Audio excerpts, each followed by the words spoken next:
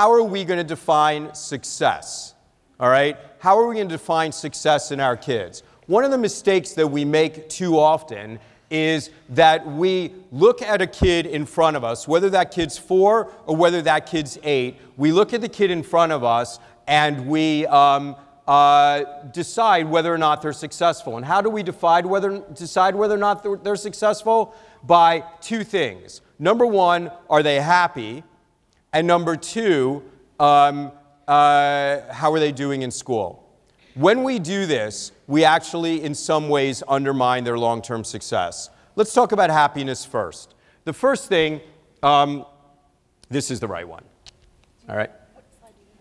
No, we're good. Let's just get started. Thank you. Okay? Okay. Boom. All right. Slideshow.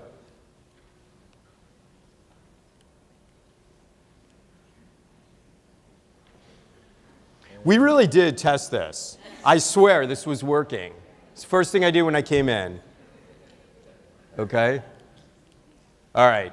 So, how are we going to define success? We're good now. How are we going to define success? First thing is, when you're looking at success and you have a 4-year-old in front of you, it's very easy to, and you're thinking about happiness, it's very easy to make the 4-year-old happy. How do you make them happy? You give them a cookie, right? And then you have a 12-year-old. How do you make the 12-year-old happy? You give them a bike. How do you make the 16-year-old happy? You give them a car, which you factually should not. Well proven. But it's easy to make a kid happy.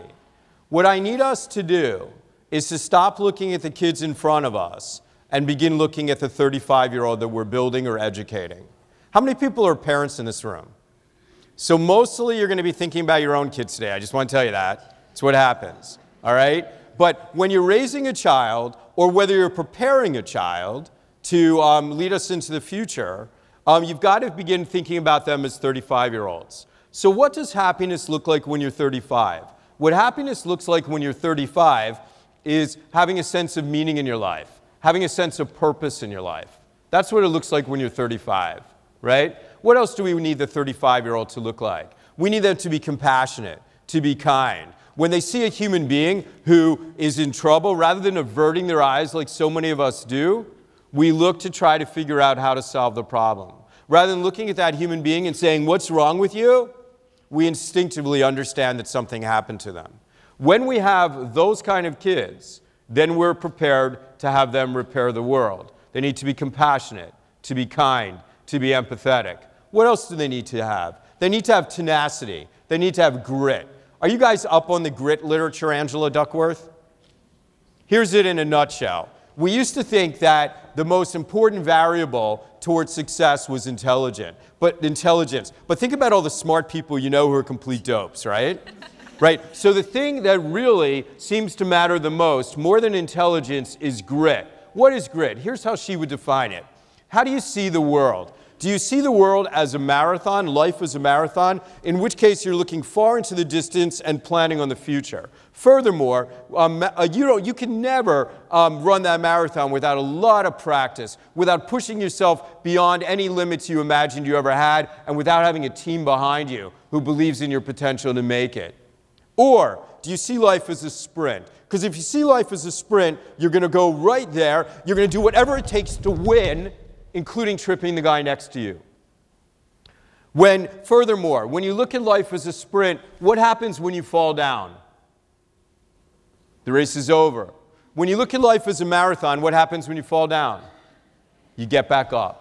All right? So we need people who are those 35-year-olds who are going to have tenacity, who are going to have grit. We need kids who are going to be creative and innovative, because all of the best ideas haven't been thought of yet, period. And anything that we do that stifles creativity and innovation, like taking away art and music classes, anything that we do that stifles creativity and innovation, like making kids terrified of a B+, because they think the stakes are too high, undermines their long-term future. What else do we need? We need people who are collaborative skills, because the best ideas never come to fruition by themselves. Now, we very clearly need people who honor diversity, not token diversity. Honor diversity of thought, who feel challenged by it, and who like people who think differently and who come from different backgrounds.